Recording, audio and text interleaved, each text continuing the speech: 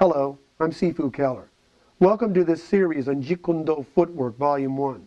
What is Jeet Kune Do? Jeet Kune Do is a science of footwork. Jeet Kune Do is a street science. Jeet Kune Do is also Cantonese. Jet means stop, catch, or intercept. Stop is the block, catch is the grab, intercept is the parry. This is done by sensing or feeling the other opponent's energy. In the formula, there are three energies. One, the dead energy, with hard blocks to stop or interrupt technique and timing. Two, the harmonious spring. There are two harmonious springs, yours and the other practitioner. You must learn to sense both energies. The third is the dissolving energy, to circle, to parry, to maneuver their energy to yours. Footwork is the most important aspect. The footwork is the key to defending any attack. So good footwork will beat any kick or punch. The essence of fighting is the art of moving. All right, so what is Jeet Kune Do? It's of philosophies and principles. What is the main yin and yang of the martial arts? It's of mind and body. So what is the essence of the martial arts? It's not of violence, but a control of oneself. All right, so the essence of fighting is the art of moving, and the essence of the martial arts is of control. So we have control and movement. Movement is body and principles, and the control is mind and philosophies. Do you love life? Then don't waste time, because time is what life is made up of. I didn't say that, Bruce Lee did. So don't procrastinate. Try your best. All right, let's get started. So the idea is to watch the footwork. That's the key that's going to get you in. So the first one will be dropping my body weight forward. So when I penetrate their realm, I want to be able to maneuver myself inside my realm, stepping outside my realm, and the timing to do both. So the idea, step out here for a minute. The idea is I'm looking. Now I have what they call unmatching leads. I want to be able to look and see where I'm positioned. So I have to be able to fill the gap. So he side kicks, and as soon as the movement comes in, be a knife energy, a low line energy, or a high line energy, I want to react to that movement. Okay? So in the process of this, if I'm in a good baizhong, this hand is slightly dropped. Okay? If I match the leads up, I drop this hand. As soon as I switch, my movement, this hand is dropped. The elbow, the Wu Sao, is sitting to guard the incoming. Where are they trying to hit me? Are they trying to hit my shoulders? They're trying to hit my solar plex. They want to have the primary and the secondary hit. A primary hit could be the throat, the eyes most definitely, the solar plex, the groin. A secondary hit might be an entry, but what I just did is I used a footwork called the rear pendulum. So as I slid forward to throw the front kick, to react off of an incoming. Off of matching leads, I strike. I look for what is called the Monsal. So with matching leads, I want to strike using hand first, centering it from point A to point B. I don't want my elbow to come up. So in the process of this, I want to be able to hit, dropping that body weight forward. Now, to exaggerate it, because I want to fill the gap, I'm pretty far away to do this, so I would look for the Pak Sao to get the obstruction out of the way. So if I'm off this far, now this time I use the back shuffle push by pushing off with my rear leg, opposed to stepping down. Switch side. So he's right lead forward. I'm right lead forward. So I'm looking to take this fist as it's first to hit, and I want to whip it. I want to take the fist, and just as I bring it out, I want to turn my fist into the side of his temple. So I want to whip the back of the wrist just as I make impact. I want to be able to drop the whole body weight forward as I do it. Now what I'm going to, after I master this or practice it and feel comfortable to doing it in combat, now what are you going to do? That's one technique, using the front footwork out of the baizhong positioning, moving in. So the strike is made. Now he Wong Pak really nice because he's very, very economical. Hop and switch. So as we hop and switch with matching leads, what they call orthodox boxing position, as my elbow seeks the center line, this front lead is slightly dropped. So in the process of that, as I move out, I'm going to get what they call the outside sector. Okay? So as I react off of the move, all of a sudden a person can react because of the alignment of the footwork. So what happens is that when I struck, I didn't land here. See, now we're back to, so I didn't land here with the changing the alignment, because I want structure.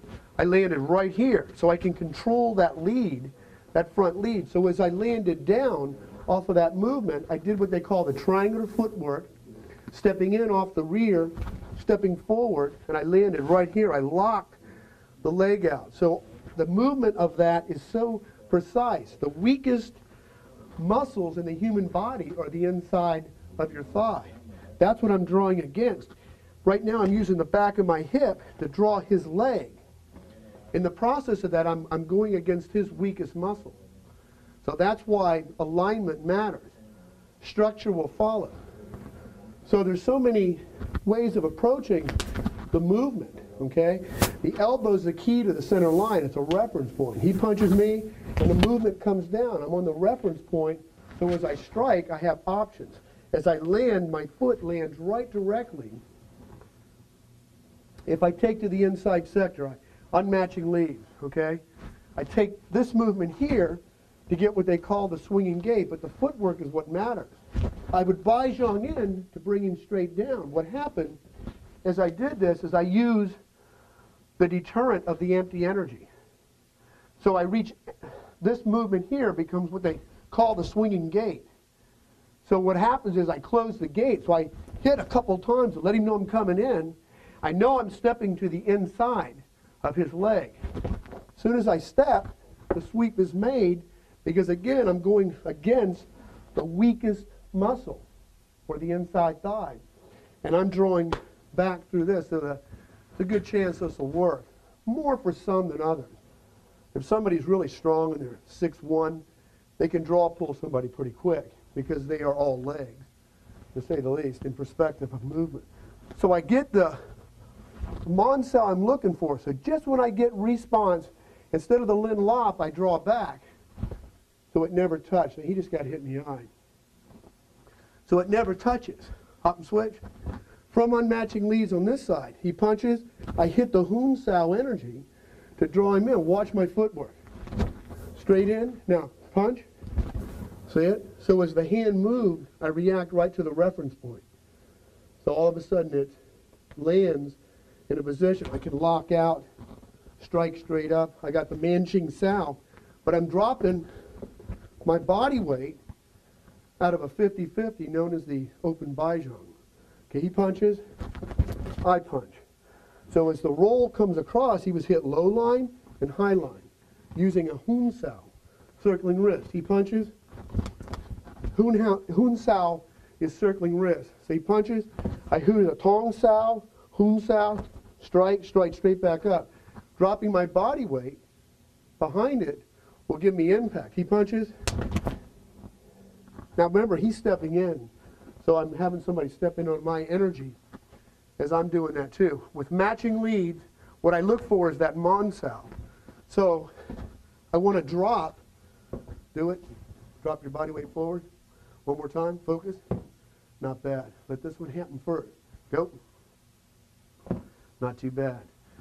Now, when this arm drops down, the Bill G comes right behind it. So when I do this, I'm stepping in off the front lead to get the Monsal. As soon as I feel the Monsal, I get the obstruction out of the way, but it's the footwork that's getting it on the inside to make it work.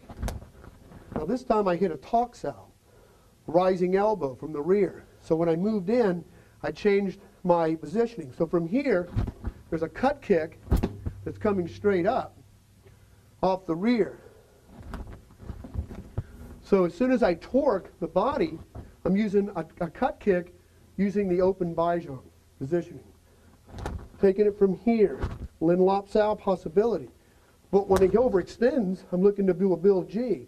The brace of the Gum Sao isn't just the push, but my elbow against the side of his center line, because I'm closing off to the center line. Now as this time I drew the movement down, well, how long do I have from this? What I'm doing is dropping the body weight forward to take this punch to do a jutsu. The point is, what am I going to do next? How can I react? Step over here. I'm going to change the Baizhang positioning to a triangular footwork. So this time I stepped in to strike, setting up where my knee checks the front lead. Doesn't mean you have to hit, but it'll check. So the punch comes in. This time I dissolved it to come straight back up. It's the Baizhang that's getting me to the inside to do this. By this, I drop the body weight forward to make my strike. Okay. Step out. As being able to adapt yourself through your blocks to your opponent's movements. That's what this is about. Jeet Kune Do is alignment. So now I've changed the energy. Somebody's a little taller, a little quicker, in perspective of learning. Back up just a hair, right about there. Okay, roundhouse. Okay, relax, breathe, kick hard. Okay, now as the truth comes up, I'm in my Baizhang positioning. I have to react to the movement. What am I using? A Wong Pak positioning. So as the front lead comes up, I can react off of it. The idea is having good alignment without televising what I'm going to do or sensing it. So he roundhouses, Fuksao is made. His back is now to me, so all of a sudden the whole fight totally changes because of footwork. Okay? Timing and positioning. Timing when you strike, positioning when you hit. Okay? Side kick, parry's made. This time I used the rear hand to do what they call a bill sao. I'm in a wu sao. Indirected arm is lined up. I want to keep my center line closed while I explore it there. So as I do this, I throw a low line Fuksao. Okay, stand over here. Punch me in the face. Fuksao. Now he feels that lock temporarily. What am I going to do now that I practice that? There's a drill called the Fuksao to the Wu Sao parry. He punches. One, I'm ready. Go right to the back of the elbow, which is reference point.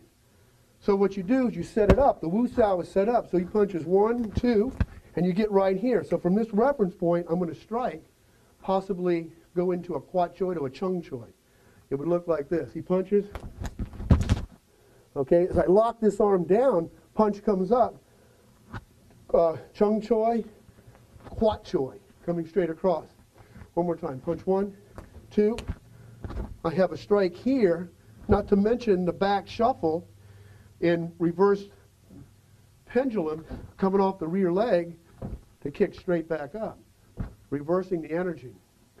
Okay, punch again, Fuksao, hooking hand. He punches again, Wu Sao. Fuksao to the Wu Sao parry. I parried it over to strike. The fight's not over, but it sets up direction of what an average or most likely would happen. Now watch. He punches. Now this time here he's going to sense this, so he's going to pull it around to Jiao Sao off of this lead, so I come back with a Pak possibility. I wouldn't have done that though. I would have probably come low line. Punch, Hun Sao, I would have come low line. Got it? Being able to adapt yourself through your blocks and setting up where the energy is going to go. Step over here.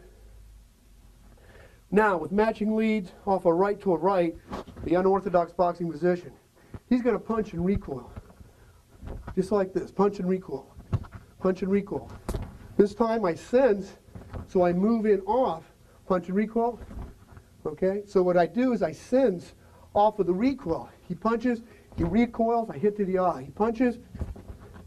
So how do I Fuksao to get the inverted Lopsao? And when I do, when I hit with the Kwat Choi, dropping my whole body weight forward, what is his options? From the swinging gate, you have what they call ball and socket, or off the hinge. Basically, hop and switch. Basically, what you want to know is that when I hit, not too bad, because he sensed it to be there, and when at the moment that you get that strike, I get this, he reacts, pushes this one into the wrist, and then you come back with a Lin Lopsao. Got it? And in the process of that, you probably hit pretty quick to the eyes. You'll hit the target. The bullseye would be just that. Got it? Hop and switch. So I have different hand positioning of options. He punches, I hit Seattle slightly as I move back up to get to the reference point to the outside sector. He punches, split sector. Again, I'm on the reference point to load down to Jiao Sao to sense. So now I just hit what they called a 60-40 Baizhang, okay, which is out of Oakland. So as soon as I lock down, do it. One more time. Hop and switch, they can see it on this side. Go. Not too bad. One more time. Options up the yin-yang, okay? The 4 that we work off of, okay? If I get here, not too bad, I land to the inside leg so I can knock his leg out. If I land off the Baizhang and I hit, everybody's knee matches. It doesn't matter who it is, okay? My knee is matching his as he's sitting at 6'1", okay? So it doesn't matter. You'll see when I work with different people that everybody's knee matches. And that is a key that'll help you determine where you land. If I hit off the Monsal, whether I take the Tok Sao to maneuvering this way to react off of the Tok Sao, means rising elbow. He punches low line, so I have to hit 3 different Monsals. There are 3 Monsals. There's 1 high line, executed energy, or 2 low line. Now water can flow or crash. You'll go to do a technique and they'll move and stop your energy. If you are in running water, never grows stale, it just keeps on flowing. Then what you're sitting on, okay, is PIA, progressive indirection. If you hit the stall for whatever reason, you're in what they call HIA. That's the whole fight to Jeet Kune Do. HIA to PIA, PIA to HIA. ABD is where all your strategy is. Strategically, that's where I'm sitting, okay? He sidekicks. I hit Seattle to absorb the energy. Now, Seattle is a 70-30. It closes off the Baizhang as I close it off. So as he sidekicks, I'm going to use the front lead. Sidekick. So as he throws that kick me with it. That's nice. I'm able to sit off of the movement. So if I can take this slightly, Bill Sao this time, not off the front lead, but the rear lead, I could Fook Sao. Not just from like a front lead coming, but just off a technique off the kick coming in. It would look like this. He side kicks, and all of a sudden I parry it to the side, just enough to change. The fight's not over by any means. But the idea is you've changed the positioning of the other practitioner, and you haven't had to go anywhere. So I need to know a 50-50, a 70-30, and a 60-40 out of my Baizhang positioning to know where they're set. The second part of the 60-40 is the first part, again, is knocking the leg out. The second part, if I land here, I book this leg not too bad, you'll push the front lead back. The next part is if I hit shin to shin, you'll draw him to the ground because of the foot positioning. And that's done again with the weakest muscle of the inside leg. And the other part to it is I checked. 4 parts to this. I can take the movement and drive my knee forward, jamming up the knee. If you land, you'll know what to do. Never been there before, chances are you'll never go. If you've been there before, chances are you'll go again. Bruce Lee was a genius. The idea is to know the word, and again, it's not hard to learn the word, but what's the meaning behind the Wu Sao and the movement of the punch of what's going to happen. And then you sense the energy and you let it flow. Well, it's not easy. To be a black belt, it takes 3 to 4 years, depending on the style. For us to learn the trapping, it might take you 5 or 6 years because it's more advanced. So JKD, maybe not that you're working on a belt rank by any means, but you've got to put the clock time into it.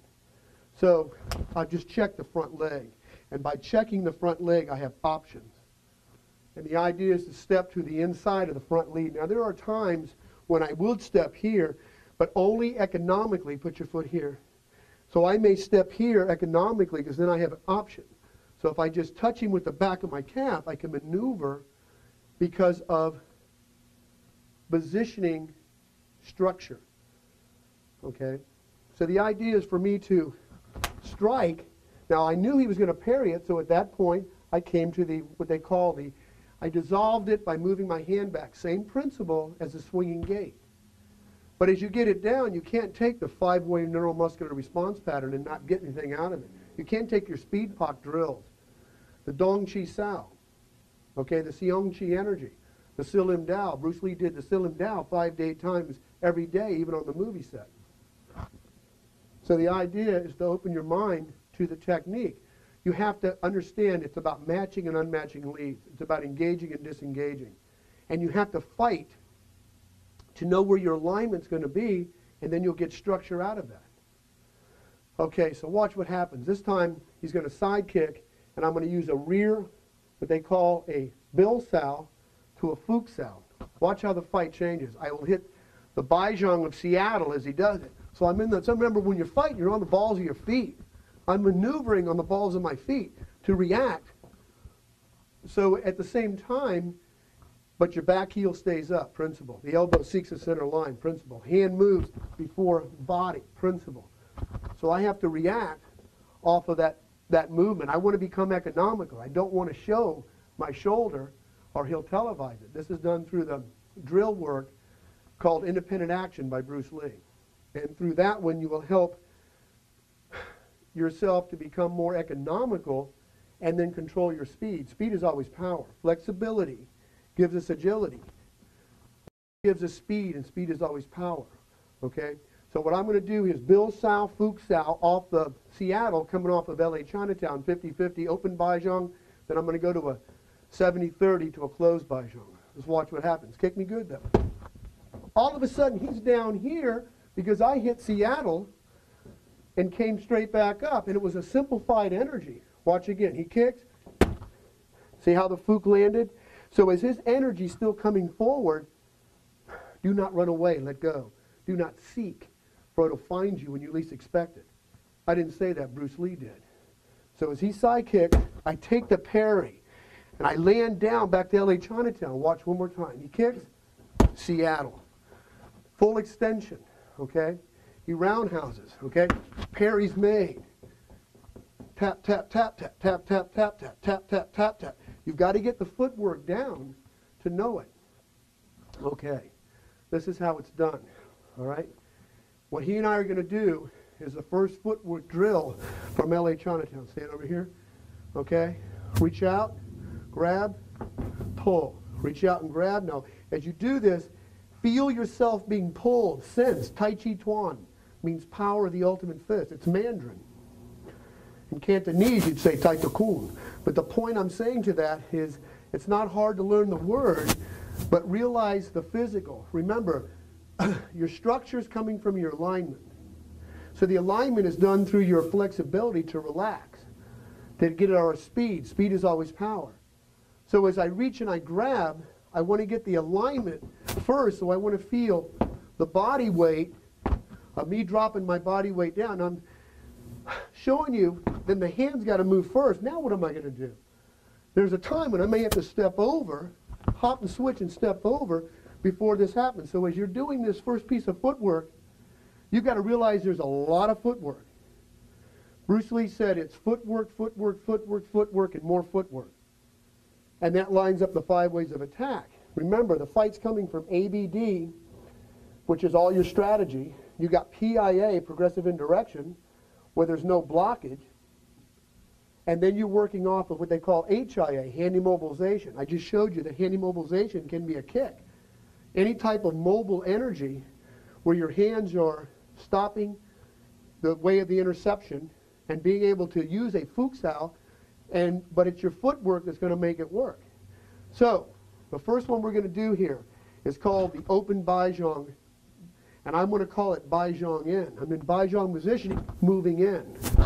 Whether I turn to lock into a 60-40, that would be a low line executed energy.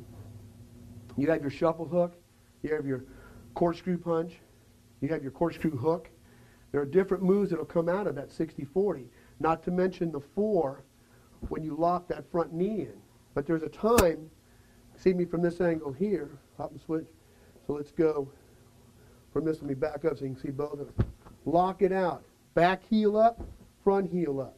Back heel up, front heel up. That's the practice, the Baizhang of the 60-40. Elbow seeks the center line. Back heel up, front heel up. I'm torquing to maneuver my footwork so everything is right here so I can react off of it. LA Chinatown is going to be grabbing the pole and dropping your body weight forward. Grab and pull. Grab and pull. Grab and pull. Switch. Grab, pull. Grab, pull. Grab, pull. Switch. Okay, now let's do all three Baizhangs. Okay, what we're going to do is step, hit Seattle, step back up, switch. Step, hit Seattle, step back up, switch. So we're taking all three. One, we're practicing coming in, hitting a 70-30 back to LA Chinatown, 60-40. Okay, focus.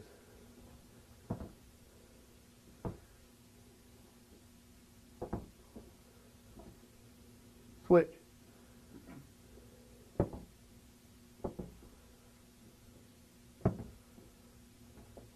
Not too bad. One more time. Focus. Step in, lock it out, because this hand's moving first. Remember, you saw hand positionings that I can use off the front lead, okay, or I can parry the energy off the rear hand for a reason. So when I hit Seattle, I can step back up. Now as I lock down, I have a built-in bong cell. I have a built-in hand positioning. The wing arm positioning is coming up. Various reasons. In case this movement comes in, a lot of people like to swim. They do swimming styles. They come in with their kicks off the rear and their hands, and they come in and they strike this way. Most of the martial arts are robotic. Obviously, so is JKD. Because when I hit, I want to kick down to that front leg. Okay, that's just one technique. In the process of this, I'm looking to get maybe a lop sow to hit that tong sow to turn the person. I may move back in. But at the same time, I step over. Footwork is everything. Baizhang footworks are the three that you fight out of. That's called your ready stance or your on guard positioning. Okay? Watch one more time how it happens. He roundhouses. I hit Seattle. I step back in. Look how much closer I got. Why? Because when he threw a kick, his energy's coming in. Watch one more time. He backs up. After he throws a kick, he's got to be stepping in. I sense that because the kick is coming. Open your mind to the technique. Okay, form will follow. But what we want for form is structure. And we want to be able to fight out of the science of what Jeet Kune Do is about. He roundhouses. This time I fuksowed, drew it down quickly, and in the process of that I landed right here. Look how close I am. So the idea is that you're sitting in what they call second to third range. That's where the fight of JKD is going. Okay, I'm not going to add Muay Thai and Savat and Arnis and different systems of the martial arts. I'm not going to put Kali in this, even though it works. I'm trying to say is you learn the art of Jeet Kune Do the way it was taught by the Sijo. Bruce Lee was my Qigong. And through that, I learned straight up from people that had trained straight up. And there's a certain footwork that was taught. And the idea is to take the footwork behind the hand moving first. Bruce Lee didn't create that. The hand moves before the body. It's a cat. A cat's paw moves before the body. But Bruce Lee helped define it, helped look at it differently. And the idea is for me to take that movement. I got knee to knee engagement. I got me 4 options. 1, the leg is checked. But the fight is happening in a blink of a second. Well, everybody has to know the 1 second rule, which is 3 hits in 1 second. Anybody can throw 3 hits in 1 second. 1,000 in 1, 1,000 in 2, 1,000 in 3. So the idea is to open your mind to the technique. Now all of a sudden your striking is coming a little differently. So what footwork am I going to use, okay? He punches me and I step to the back foot. Well, why would I do that if that foot wasn't forward? So I didn't have time to do the triangular footwork. So he punches me, and this time I step to the side and step in with the triangular because it's easier to go from point A to point B. If this leg is back, he punches, I can step to the side and throw the punch. If By this, I have an option. Remember, I've eliminated one of his weapons, but because it's about engaging and disengaging, I have to be able to tag out. So one of my weapons may be eliminated too. Okay. So he punches. So all of a sudden now I strike, and as he got hit here, this came back down, so I double popped the energy, but I was able to punch the step with the triangular footwork. Punch. And as I'm doing this, I'm slightly putting this foot back. So he punches, and I hit. Strike, elbow strike right here. I'm on the reference point that turns it. I just went to the inside sector on the way through. He punches, whether I pounce out to come back under to strike here to a 60-40 to drag pull the leg, and will it work? Absolutely. But the point is, as I'm working that energy, I'm sensing where I'm going to be, and he could change the whole movement. Okay, he punches, triangular footwork, using the male moving in, so I hit the split sector. Got it? He punches. This time I hit the elbow strike, the rising elbow, and when I do this, I'm using my whole body to torque robotically to maneuver his energy. Okay? So he takes the move. He punches, I punch. And through this energy, whether I throw the arm away to punch low line or high line, to repock, well, what footwork did I just do? But I drove my body weight forward out of the open Baizhang, dropping my body weight forward. So he punches, body weight forward, strike here. This arm is up. He punches, Wu Sao parry, open up the energy. Punch, not too bad. You got to punch me quick. So he punches, not too bad. As this punch comes down, this one turns and comes up. Flexibility gives us agility. Agility gives us speed, and speed is always power. Watch my footwork. So as I Baizhang in, I'm setting 1, 2, move. First is my Man Sao, then I step into Jiao Sao. Flexibility gives us agility. Agility gives us speed, and speed is always power. So as the strike comes back to the groin, I come straight back up. If he blocked it, which he didn't, I could lindle off, possibility. It won't be quite that fast, but then I can ball and sock it straight up and over.